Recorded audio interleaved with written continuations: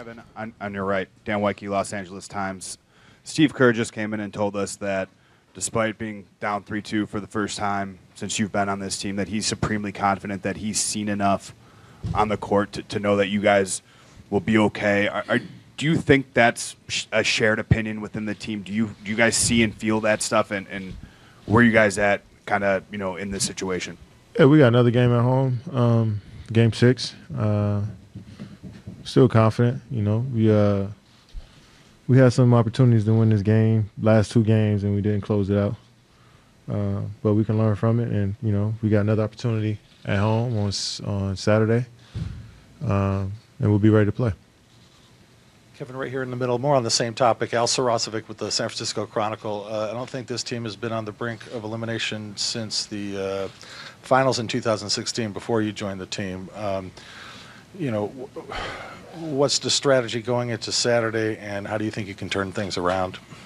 Well, our defense was really good. We turned the ball over a lot. We fouled late in the game. I think that was the difference. They made foul shots at the end of the game, and but our defense has been pretty good the last 3 games, and but we got to turn that into a W. We're facing elimination at home, so we're looking forward to playing. Kevin, Chris Haynes, ESPN. Kevin, we won 1 field goal over the last 2 fourth quarters. It seemed like they were going to you in the post a lot. Do you feel like you need to mix it up a little bit? Yeah, they switching a lot when I get in the post now. I can feel them bringing a guy over. So I just got to make the right play. But yeah, probably mix it up a bit, see where I can get different catches and touches, because they're kind of figuring stuff out for us. So, just got to, be excited for the next game and go out there and play hard as we can. Kevin, Kim Davis from Chalk Talk. Can you talk a little more about the defense just on both teams? It looked like, you guys obviously had not a great shooting night. Is that because of the defense? And have you guys faced this kind of a in-your-face defense much this season? Yeah, I think we've been playing against a lot of switching defenses all year. Obviously, they got taller and bigger defenders that like to play physical in the paint.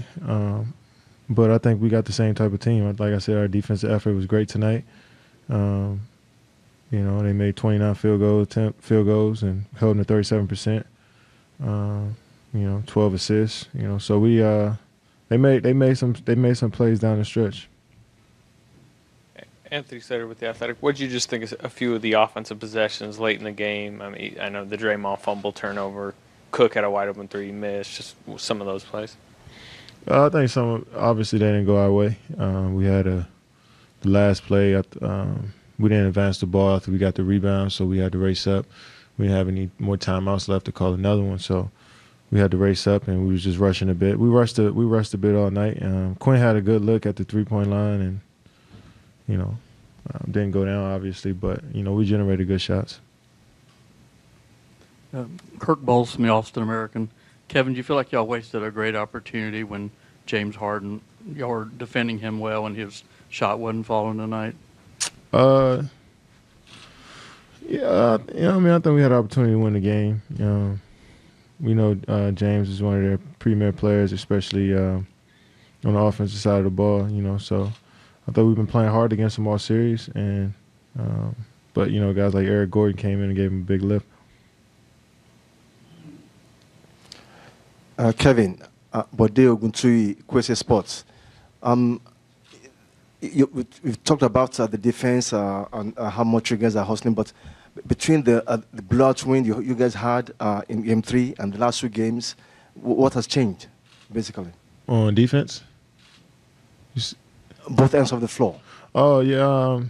Just 2 physical teams playing late into the shot clock, late into the game, and we missing some shots, and they get into the rim and making some tough ones and get to the free throw line. So it's a matter of who's going to make who's going to keep playing hard defense and who's going to come down and knock down shots late in the game. So, they made free throws. They made some, 4 or 5 minutes left in the game. They made some tough shots, but for the most part, I think our defense has been good. Our offense definitely can be better, obviously.